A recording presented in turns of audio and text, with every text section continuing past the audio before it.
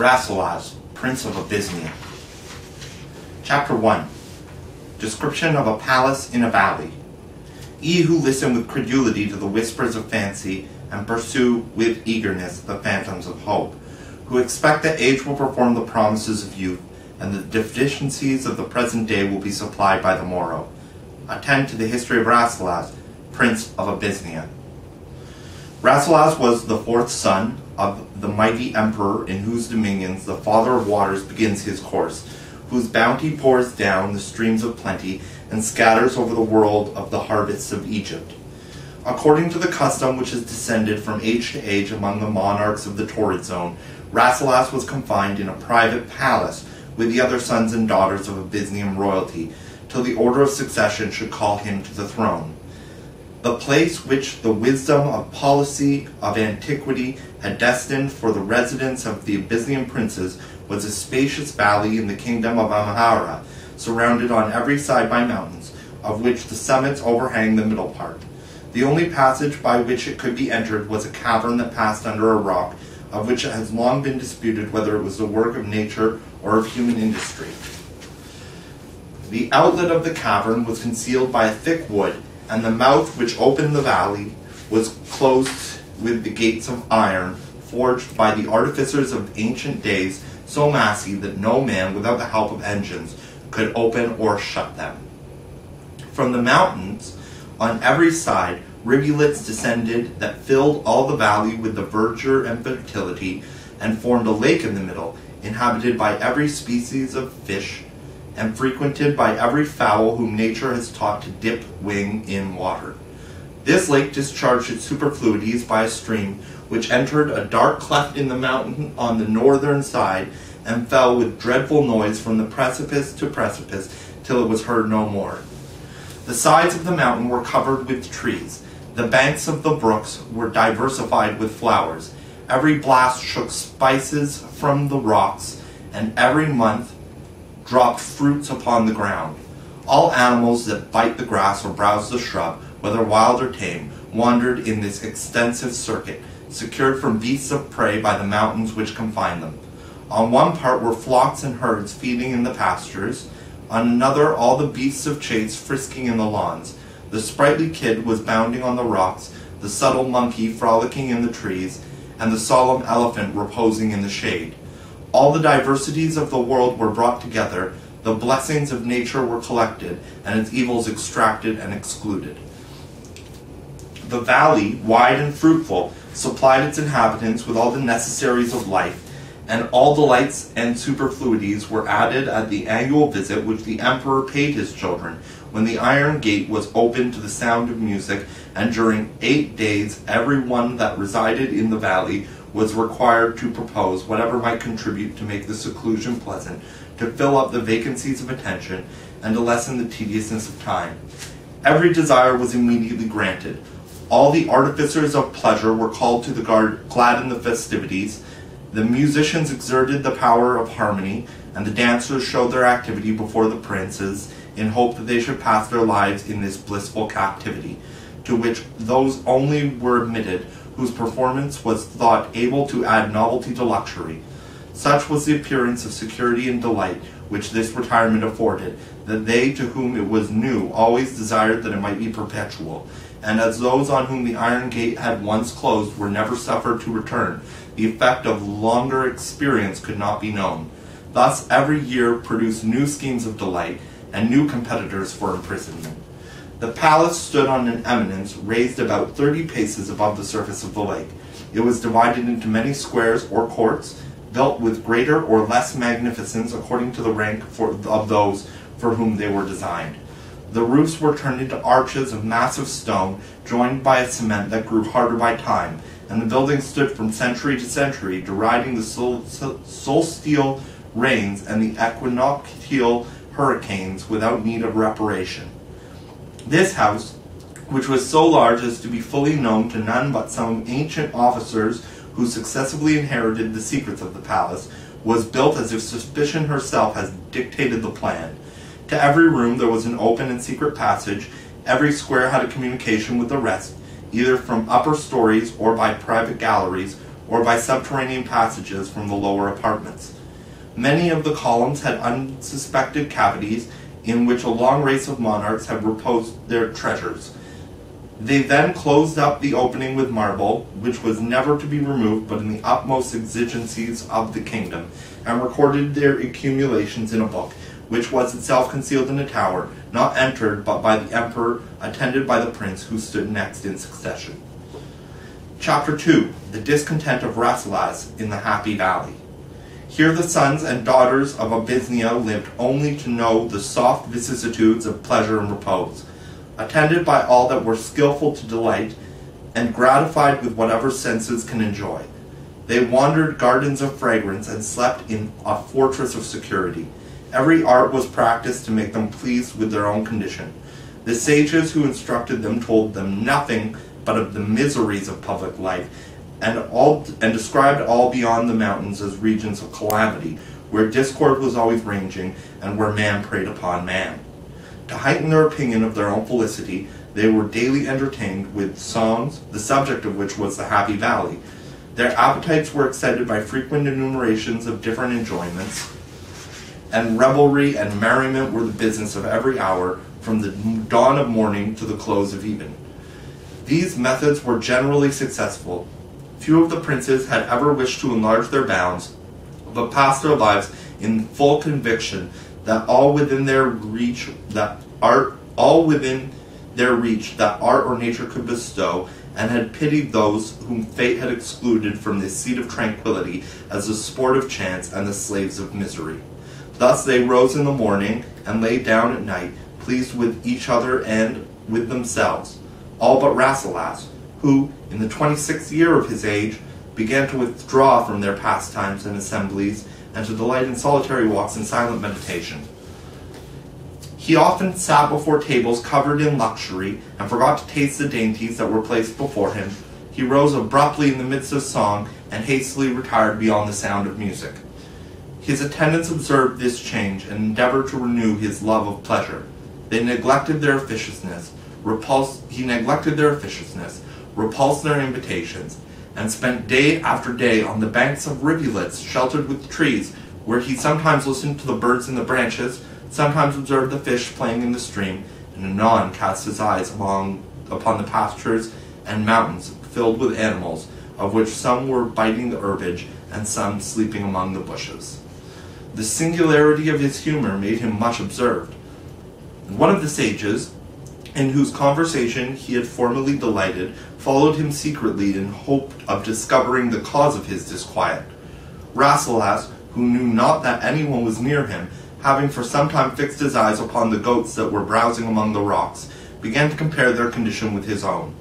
"What," said he, "makes the difference between man and all the rest of the animal creation? Every beast that strays beside me has the same corporal necessities with myself. He is hungry, and the crops the grass. He is thirsty, and drinks the stream. His thirst and hunger are appeased. He is satisfied and sleeps. He rises again and is hungry, and he is again fed, and is at rest. I am hungry and thirsty like him, but when thirst and hunger cease, I am not at rest. I am, like him, pained with want, but am not, like him, satisfied with fullness. The intermediate hours are tedious and gloomy. I long again to be hungry, that I might quicken my attention. The birds peck the berries or the corn, and fly away to the groves, where they sit in seeming happiness on the branches, and waste their lives in tuning one unvaried series of sounds.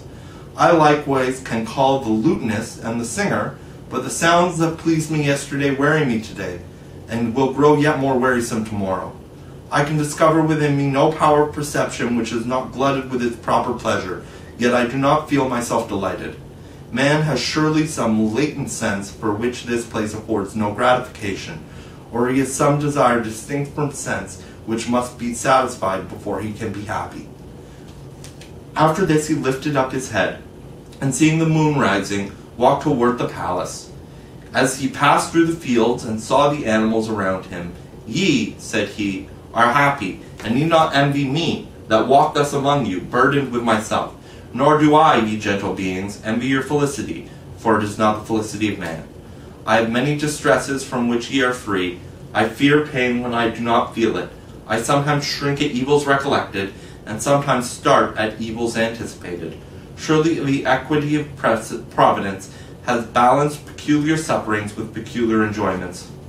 With observations like these, the prince amused himself as he returned, uttering them with a plaintive voice, yet with a look that discovered him to feel some complacence in his own perspicacity, and to receive some solace of the miseries of life, from consciousness of the delicacy with which he felt, and the eloquence with which he bewailed them. He mingled cheerfully in the diversions of the evening, and all rejoiced to find that his heart was lightened. Chapter 3. The Want of Him That Wants Nothing. On this next day, his old instructor, imagining that he had now made himself acquainted with his disease of mind, was in hope of curing it by counsel, and officiously sought an opportunity of conference, which the prince, having long considered him as one whose intellects were exhausted, was not very willing to afford. Why, said he, does this man thus intrude upon me? Shall I never be suffered to forget those lectures which pleased me only while they were new, and to become new again must be forgotten? Then he walked into the woods, and composed himself to his usual meditations, when, before his thoughts had taken any settled form, he perceived his pursuer at his side, and was at first prompted by his impatience to go away hastily, but being unwilling to offend a man whom he had once reverenced and still loved, he invited him to sit down with him on the bank.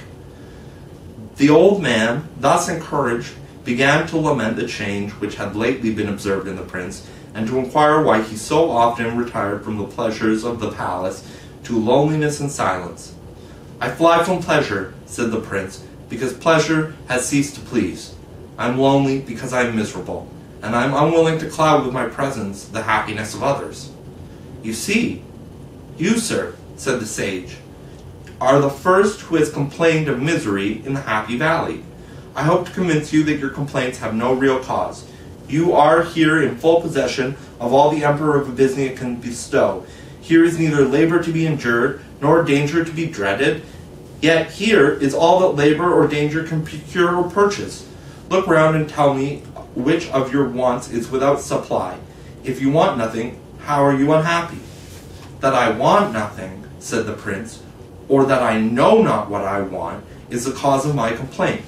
If I had any known want, I should have a certain wish that would excite endeavor, and I should not then repine to see the sun move so slowly towards the western mountain, or lament when the day breaks, and sleep will no longer hide me from my cell.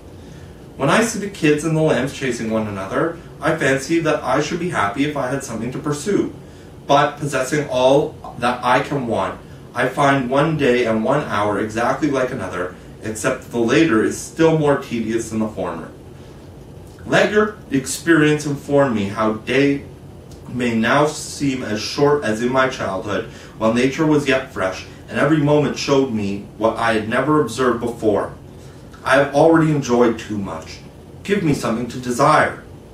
The old man was surprised at this new species of affliction, and knew not what to reply, yet was unwilling to be silent.